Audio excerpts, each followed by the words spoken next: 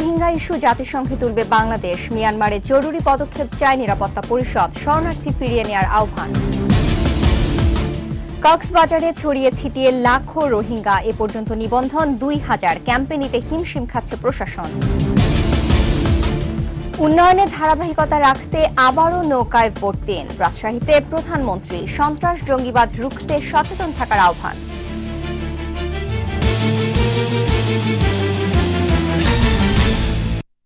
শুনছিলেন first security ইসলামী bank limited সংবাদ শিরোনাম। আমন্ত্রণ জানাচ্ছি রাত 9টার 21 সংবাদে। আপনাদের সাথে আছি আমি সেজিতি বিনতে রশিদ। রোহিঙ্গা ইস্যু আনুষ্ঠানিকভাবে জাতিসংঘে উঠাবে বাংলাদেশ, একথা জানালেন পররাষ্ট্রমন্ত্রী আবুল হাসান মাহমুদ আলী।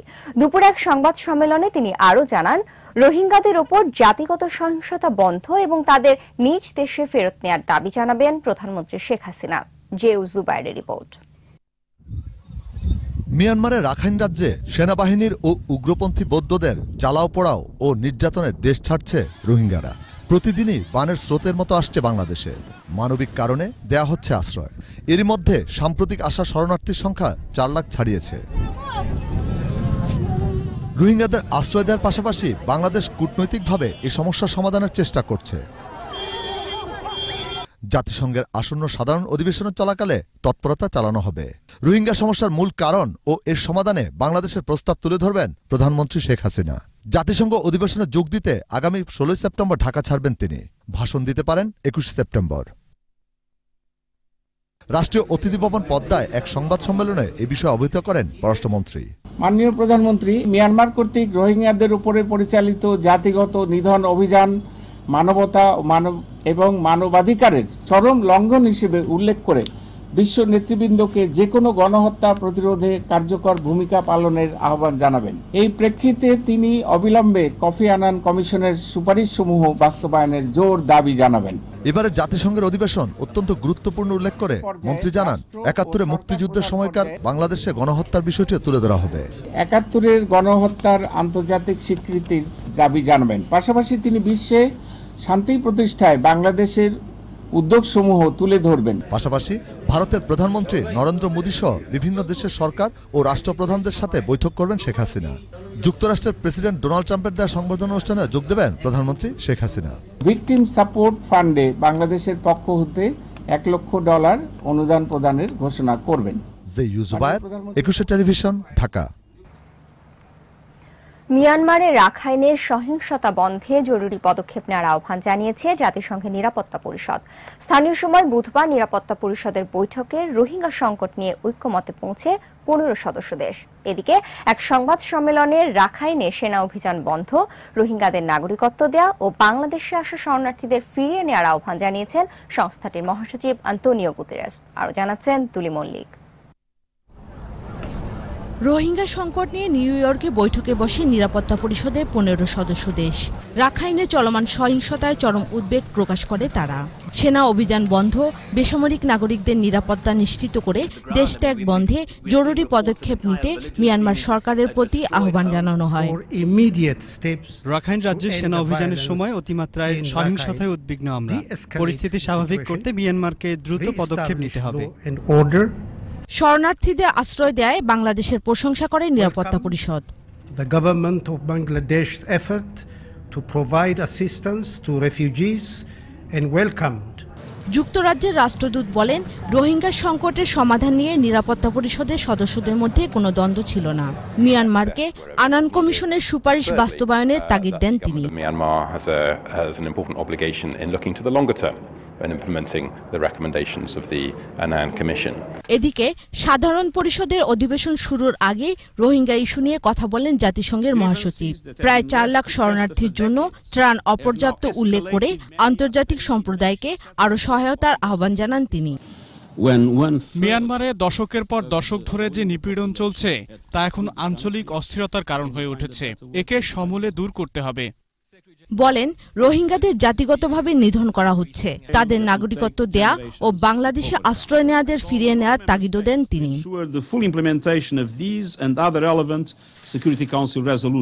অন্যদিকে জাতিসংঘের শরণার্থী বিষয়ক সংস্থা UNHCR এর হাইকমিশনার ফিলিপ্পো গ্র্যান্ডি জরুরি সহায়তা পাঠানোর আহ্বান জানান। the priority number one. Besides, of course, দুলি মল্লিক, 21 টেলিভিশন। টেকনাফের শাহপরী দ্বীপ থেকে উখিয়া কুতুপালং পর্যন্ত রাস্তার দুপাশ সহ আশেপাশের বিশাল এলাকা জুড়ে ছড়িয়ে পড়েছে রোহিঙ্গা শরণার্থীরা। তাদেরকে নির্ধারিত স্থানে নিতে হিমশিম খাচ্ছে স্থানীয় প্রশাসন। এদিকে বায়োমেট্রিক পদ্ধতিতে এ পর্যন্ত মাত্র 2000 রোহিঙ্গাকে নিবন্ধন করা হয়েছে। টেকনাফের নোয়াপাড়ার নাফ নদী থেকে আরও 4 মৃতদেহ উদ্ধার করা হয়েছে। এদিকে মানিকগঞ্জে আটক করা হয়েছে 20 রোহিঙ্গাকে। কক্সবাজার প্রতিনিধি আব্দুল আজিজের সহায়তায় মানিক শিকদারের রিপোর্ট। জঙ্গল পাহাড় ডিঙ্গিয়ে আসছে নির্যাতিত রোহিঙ্গারা। প্রাণ বাঁচাতে নদী সাগরের উত্তাল ঢেউয়ের সাথে পাল্লা দিয়ে আসছে অসহায় শরণার্থীরা। সীমান্ত পার হয়ে কক্সবাজারে বিভিন্ন জায়গা ছড়িয়ে ছিটিয়ে গেছে রোহিঙ্গারা। তাদের একত্রিত করে সরকার নির্ধারিত জায়গা নিতে হিমশিম খেতে হচ্ছে স্থানীয় প্রশাসনকে। মানবিক কারণে বাংলাদেশ সরকার এদের প্রতি বাড়িয়েছে সহানুভূতির হাত। আশ্রয়ের পাশাপাশি খাদ্যের সংস্থান হচ্ছে সরকারি বেসরকারি উদ্যোগে। তবে প্রয়োজন আর যোগানের ব্যবধান এত বেশি যে হুলস্থুল লেগেই থাকে। ত্রাণ কার্যক্রম নির্বিঘ্ন করা সহ শরণার্থীদের সঠিক সংখ্যা নির্ণয় ও পরিচয় নিশ্চিত করতে বায়োমেট্রিক পদ্ধতিতে নিবন্ধন শুরু হওয়ায় খুশি শরণার্থীরা। তবে গত 3 দিনে মাত্র 2000 শরণার্থী তালিকাভুক্ত করা সম্ভব হয়েছে। ধীরগতির সুযোগে দেশের বিভিন্ন স্থানে ছড়িয়ে যাচ্ছে তারা। বৃহস্পতিবার মানিকগঞ্জ থেকে আটক করা হয় 20 রোহিঙ্গাকে। যদিও রেজিস্ট্রেশন সেন্টারের সংখ্যা বাড়ানো হলে কার্যক্রমের গতি আরো বাড়বে বলে জানিয়েছেন সংশ্লিষ্ট কর্মকর্তা। রোহিঙ্গারা যাতে বাংলাদেশের সব জায়গায় ছড়িয়ে ছিটে যেতে না পারে, তারা যদি এইখানেই মানে কক্সবাজার ক্যাম্পগুলোতে থাকে তাহলে আমাদের পক্ষে আসলে সম্ভব হবে সবারই করা। জাতিসংঘের তথ্য অনুযায়ী এ পর্যন্ত প্রায় 4 লাখ নতুন রোহিঙ্গা শরণার্থী বাংলাদেশে প্রবেশ করেছে এবং এদের প্রত্যেকেরই বায়োমেট্রিক পদ্ধতিতে তালিকাভুক্তির কার্যক্রম শুরু করেছে বাংলাদেশ সরকার। তবে যে গতিতে কাজ চলছে তা সম্পন্ন হতে কতদিন সময় লাগবে তা এখন দেখার বিষয়। মানিক শিকদার, 21 টেলিভিশন, উখিয়া, কক্সবাজার। উন্নয়নের ধারাবাহিকতা বজায় রাখতে আবারও আওয়ামী লীগকে ভোট দিয়ে ক্ষমতায় আনার আহ্বান জানালেন প্রধানমন্ত্রী শেখ হাসিনা। বিকেলে রাজশাহীর পবায় আয়োজিত জনসভায় তিনি আহ্বান জানান। পাশাপাশি সন্ত্রাস ও জঙ্গিবাদ রুখতে সবাইকে সচেতন থাকতে বলেন শেখ হাসিনা। রাজশাহী থেকে আরো জানাচ্ছেন মামুন রশিদ। দুর্যোগপূর্ণ আবহাওয়া উপেক্ষা করে রাজশাহীর পবা উপজেলায় আয়োজিত জনসভায় যোগ দেন আওয়ামী লীগ সভাপতি ও প্রধানমন্ত্রী শেখ হাসিনা। এ অঞ্চলে 22টি উন্নয়ন প্রকল্প উদ্বোধন ও ভিত্তিপ্রস্তর স্থাপন করেন তিনি। মঞ্চে উঠে হাত নেড়ে জনসভায় আগত নেতাকর্মী, সমর্থক ও সাধারণ মানুষদের সাথে শুভেচ্ছা বিনিময় করেন বঙ্গবন্ধু কন্যা। রাজশাহী অঞ্চল সহ সারা দেশের উন্নয়ন চিত্র তুলে ধরেন প্রধানমন্ত্রী। আরো বেশি উন্নয়ন করারও প্রতিশ্রুতি দেন তিনি। কারো দাবি করার প্রয়োজন নাই। আমি জাতির পিতার মেয়ে, আমি জানি এদেশের উন্নয়ন কিভাবে করতে হয়। চাঁপাইনবাবগঞ্জে আমরা ইতিমধ্যেই কৃষি বিশ্ববিদ্যালয় করে দিয়েছি এবং রাজশাহী বিশ্ববিদ্যালয় এই কৃষির উপর গবেষণা যাতে আরো উন্নত হয় তার জন্য যে ফ্যাকাল্টি, সে ফ্যাকাল্টিকে আরো আমরা উন্নত করে দেব যাতে কৃষির উপর আরো গবেষণা হতে পারে, আরো বেশি কৃষি পণ্য উৎপাদন হতে পারে। বিএনপি জামায়াতের লুটপাট, দুর্নীতি সহ বিভিন্ন কর্মকাণ্ডের কড়া সমালোচনা করেন শেখ হাসিনা। বিএনপি জামাত জোট যখন আসে তখন তারা কি করেছে? হত্যা, খুন, গুম খুন, ওই বাংলাবাড়ি সৃষ্টি, জঙ্গিবাদ সৃষ্টি, এছাড়া দেশকে কি দিয়েছে? এতিমখানার টাকা, সে টাকাও তারা চুরি করে খায়, বিদেশে বিত্ত বৈভব বানায়। উন্নয়নের ধারাবাহিকতার জন্য আওয়ামী লীগকে আবারও ক্ষমতায় আনার আহ্বান জানান প্রধানমন্ত্রী। নৌকা মার্কায় ভোট দিয়ে নৌকা প্রার্থীকে জয়যুক্ত করে আপনাদের সেবা করার সুযোগ দেবেন, তাহলে উন্নয়নের ধারা অব্যাহত থাকবে। উন্নয়ন প্রকল্পগুলো সঠিকভাবে বাস্তবায়নে সংশ্লিষ্টদের নির্দেশ দেন প্রধানমন্ত্রী শেখ হাসিনা। ঘর বাড়ি নষ্ট হয়েছে তাদের। মামুন রশিদ, 21 টেলিভিশন, পবা, রাজশাহী। সংবাদে নিচ্ছি ইসলামী ব্যাংক বিরতি। যখন ফিরছি তখন অন্যান্য খবরের সঙ্গে আরো থাকবে। বাজারে চালের ঘাটতি নেই, সরকারকে বেকায়দায় ফেলতে কৃত্রিম সংকট, ব্যবসায়ী ও মিল মালিকদের দুষছেন খাদ্যমন্ত্রী। ষোড়শ সংশোধনীর রায় নিয়ে সংসদ ও বিচার বিভাগকে মুখোমুখি করেছে সরকার, অভিযোগ বিএনপির। আমন্ত্রণ আবারও রাত ৯টার ২১ সংবাদে। প্রাপ্য অধিকার ও নিরাপত্তা নিশ্চিত করতে মিয়ানমারের শুভ চেনা জাগ্রত হবে বলে আশাবাদ প্রকাশ করেছেন প্রধানমন্ত্রী শেখ হাসিনা। বৃহস্পতিবার জাতীয় সংসদের সমাপনী বক্তব্যে সংসদ নেতা শেখ হাসিনা এই কথা বলেন। সুযোগ সন্ধানীরা খাদ্য মজুদ রেখে চালের দাম বাড়াচ্ছে কিনা তা তদন্ত করে দেখারও ঘোষণা দেন প্রধানমন্ত্রী। সংসদের মান মর্যাদা ও গুরুত্ব তুলে ধরায় সংসদ সদস্যদের বিশেষ ধন্যবাদ জানান তিনি। ধন্যবাদ। এই যে সেনা ক্যাম্প দখল করে নেওয়া, সেখানে হত্যাযজ্ঞ চালানো বা বর্ডার পোস্ট দখল করা, সেখানে হত্যাযজ্ঞ চালানোর পরেই কিন্তু সেই জায়গা মিয়ানমারে সেনাবাহিনী ওখানকার সাধারণ মানুষের উপর যেভাবে নির্যাতন করে যাচ্ছে, অত্যাচার করে যাচ্ছে। এখানে আমার কথাটা হলো খুব স্পষ্ট যে যারা দোষী তাদেরকে খুঁজে বের করা হোক, তাদের বিরুদ্ধে ব্যবস্থা নেওয়া হোক। যেটা আমরা এই বিষয়টা নিয়ে যখন আলোচনা করেছি তখন আমরা এই কথাটা বলেছি যে সেটা করা হোক, কিন্তু নিরীহ মানুষের উপর কেন অত্যাচার। বাজারে বেড়েই চলেছে চালের দাম। গত ২ মাসে দাম বেড়েছে কয়েক দফা। তবে দেশে ১ কোটি মেট্রিক টন চাল মজুদ রয়েছে দাবি করে খাদ্যমন্ত্রী কামরুল ইসলাম বলেছেন, চালের দাম নিয়ে চলছে চালবাজি আর রাজনীতি। সচিবালয়ের সংবাদ সম্মেলনে তিনি অভিযোগ করেন, সরকারকে বেকায়দায় ফেলতে এক শ্রেণীর ব্যবসায়ী ও মিল মালিকরা চালের দাম বাড়াচ্ছে। আরো জানাচ্ছেন রিয়াজ সুমন। হাওরে আগাম বন্যায় ফসলহানির পর আরও ২ দফা বন্যায় দেশের বিভিন্ন অঞ্চলে ফসলের ব্যাপক ক্ষতি হয়েছে। আর বেশ কয়েক মাস আগে বেড়ে যাওয়া চালের দাম গত কয়েকদিনে আরও বেড়েছে। চালের বাজারে লাগাম টানতে আমদানি শুল্ক ২৬% থেকে কমিয়ে ২% নামানোর পরও অস্থিরতা কাটেনি বাজারে। ফলে থাইল্যান্ড, কম্বোডিয়া ও মিয়ানমার থেকে চাল আমদানির চুক্তি করেছে সরকার। এমন বাস্তবতায় সচিবালয়ে সংবাদ সম্মেলনে খাদ্যমন্ত্রী কামরুল ইসলাম বলেন, বন্যা ও রোগবালাইয়ের কারণে ফসলহানির পরেও ১,৯২,০০,০০০ টন ধান ঘরে উঠেছিল। দেশের ভেতর এত চাল থাকার পরও চাল নিয়ে রাজনীতি হচ্ছে বলে অভিযোগ করেন তিনি। হয় মিল মালিকদের কাছে, না হয় আড়তদারদের কাছে, চাল ব্যবসায়ীদের কাছে, ভোক্তাদের কাছে আছে। কাজেই ১ কোটি চাল তো বাংলাদেশে আছে, তারপর কেন আজকে এই অবস্থা? এদিকে চালের বাজার স্থিতিশীল রাখতে ভিয়েতনাম থেকে ২.৫ লাখ টন, কম্বোডিয়া থেকে ২.৫ লাখ টন চাল আমদানি করা হচ্ছে। মিয়ানমার থেকে ২ লাখ টন চাল আমদানির চুক্তি হচ্ছে বলেও জানান খাদ্যমন্ত্রী। চাল আসবে ভারত থেকেও। অলরেডি ভিয়েতনামের চাল ২.৫ লক্ষ মেট্রিক টন বাংলাদেশে চলে এসছে। এই রোববার দিন মায়ানমার টিম ঢাকায় আসতেছে, তাদের সাথে নেগোসিয়েশন হবে। আমরা আশা করছি তাদের কাছ থেকে ২ লক্ষ টন চাল পাবো। এদিকে রোববার থেকে সব বিভাগীয় ও জেলা শহরে খোলা বাজারে চাল বিক্রি শুরু হবে এবং ২০ সেপ্টেম্বর থেকে খাদ্য বান্ধব কর্মসূচি চালু হবে বলে জানান মন্ত্রী। এছাড়া ১৯ সেপ্টেম্বর মজুতদার, আড়তদার এবং মিল মালিকদের সাথে বৈঠক করার কথাও জানান খাদ্যমন্ত্রী। বড় বড় ব্যবসায়ী। রিয়াজ সুমন, ২১ টেলিভিশন, ঢাকা। ষোড়শ সংশোধনী বাতিলের রায়ের পর্যবেক্ষণ নিয়ে প্রশ্নে বিচার বিভাগ ও জাতীয় সংসদকে সরকার মুখোমুখি দাঁড় করিয়ে দিয়েছে বলে মন্তব্য করেছেন বিএনপির মহাসচিব মির্জা ফখরুল ইসলাম আলমগীর। রাজধানী মহানগর নাট্যমঞ্চে দলের চেয়ারপারসন বেগম খালেদা জিয়ার ১০ম কারামুক্তি দিবস উপলক্ষে আলোচনা সভায় মির্জা ফখরুল আরও বলেন, ভোটারবিহীন নির্বাচনে নির্বাচিত সাংসদদের কারণেই সংসদ এখন অকার্যকর। এ সময় বিচার বিভাগকে নিয়ে সংসদের ভূমিকার সমালোচনা করেন মির্জা ফখরুল।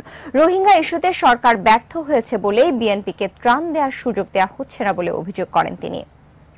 সরকার যেহেতু তারা নির্বাচিত নয়, তাদের কোনো দায়বদ্ধতা নেই, সেই কারণে তারা আজকে সুপরিকল্পিতভাবে রাষ্ট্রের স্তম্ভগুলোকে ভেঙে ফেলছে। আজকে বিচার বিভাগকে তারা পুরোপুরিভাবে পার্লামেন্টের মুখোমুখি দাঁড় করে দিয়েছে। এবার ন্যাশনাল টিউবস লিমিটেড বাণিজ্য সংবাদ।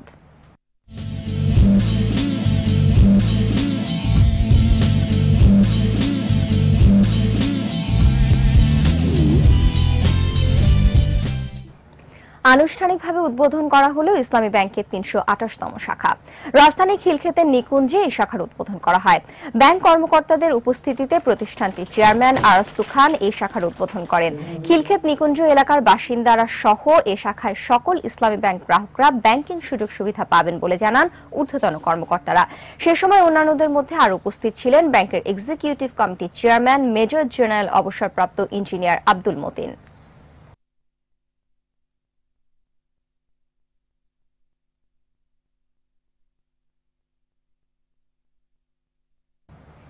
সংবাদে আবারও নিচ্ছি ইসলামী ব্যাংক বিরতি। যখন ফিরছি তখন অন্যান্য খবরের সঙ্গে আরও থাকবে। পরমাণু অস্ত্র দিয়ে জাপানকে ডুবিয়ে দেওয়ার হুমকি উত্তর কোরিয়ার, ভস্মীভূত করতে চায় যুক্তরাষ্ট্রকেও। মিরপুর স্টেডিয়ামের আউটফিল্ড অনুন্নত, আইসিসি ম্যাচ রেফারির রিপোর্ট জবাব দিতে বিসিবিকে 14 দিন সময়। আমন্ত্রণ আবারও রাত 9টার 21 সংবাদে। মডার্ন ডায়াগনস্টিক সেন্টার আন্তর্জাতিক সংবাদ।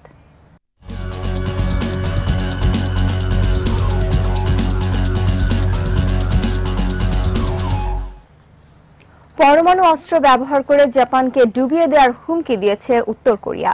পাশাপাশি যুক্তরাষ্ট্রকে ভস্মীভূত করে দেওয়ার হুমকি দিয়েছে দেশটি। উত্তর কোরিয়ার রাষ্ট্রীয় সংবাদ সংস্থায় জানানো হয়, জাপানের 4টি দ্বীপ পুরোপুরি ডুবিয়ে দেওয়া হবে। উত্তর কোরিয়ার কাছে জাপানের কোনো অস্তিত্বের প্রয়োজন নেই বলেও জানায় দেশটি। ষষ্ঠবার পারমাণবিক অস্ত্র পরীক্ষার জেরে জাতিসংঘের নিরাপত্তা পরিষদে পিয়ংইয়ং এর বিরুদ্ধে নতুন করে প্রস্তাব গ্রহণ ও নিষেধাজ্ঞা আরোপের জন্য যুক্তরাষ্ট্রকে ছাই করে দেওয়ারও হুমকি দিয়েছে উত্তর কোরিয়া। জাতিসংঘের নিরাপত্তা পরিষদকে শয়তানের হাতিয়ার হিসেবে উল্লেখ করে একে ভেঙে দেওয়ারও আহ্বান জানায় দেশটি।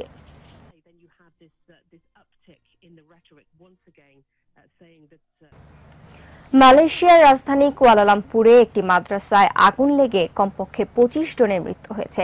এদের অধিকাংশই শিক্ষার্থী।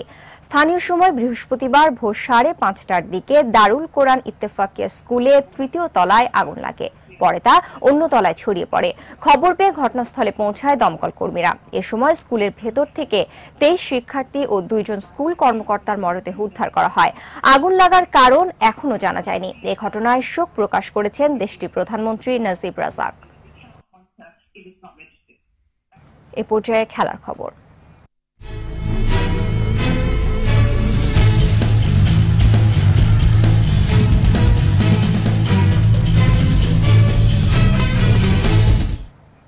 মিরপুর শেরেবাংলা ক্রিকেট স্টেডিয়ামের আউটফিল্ডকে অনুন্নত বলে রিপোর্ট দিয়েছেন ICC match referee Jeff Crowe. আন্তর্জাতিক ক্রিকেট কাউন্সিলের এলিট প্যানেলের ম্যাচ রেফারিদের সদস্য জেফ ক্রো গত 27 থেকে 30 আগস্ট বাংলাদেশ ও অস্ট্রেলিয়ার মধ্যকার প্রথম টেস্ট ম্যাচ রেফারির দায়িত্ব পালন করেন। ক্রো আইসিসি পিচ ও আউটফিল্ড মনিটরিং প্রসেসের 3 নং ধারা অনুযায়ী তার রিপোর্টে আউটফিল্ডের মান নিয়ে উদ্বেগ প্রকাশ করেন। রিপোর্টটি বাংলাদেশ ক্রিকেট বোর্ডের কাছে পাঠানো হয়েছে। জবাব দেওয়ার জন্য 14 দিন সময় রয়েছে বিসিবির কাছে।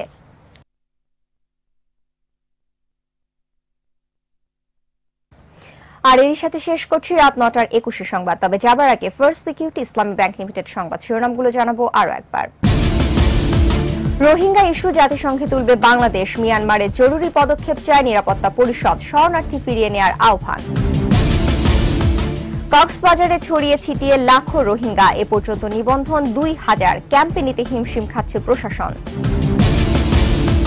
উন্নয়নের ধারাবাহিকতা রাখতে আবারও নৌকায় ভোট দিন, রাজশাহীতে প্রধানমন্ত্রী, সন্ত্রাস জঙ্গিবাদ রুখতে সচেতন থাকার আহ্বান। দর্শক, আমাদের সর্বশেষ খবর জানতে ডায়াল করুন 202 নম্বরে, আর ভিজিট করুন 21tv.com ওয়েবসাইটে। এছাড়া ফেসবুকে লগ ইন করতে পারেন facebook.com/2124 অনলাইনে। আমাদের পরবর্তী সংবাদ রাত 11টায় দেখার আমন্ত্রণ রইল। ধন্যবাদ।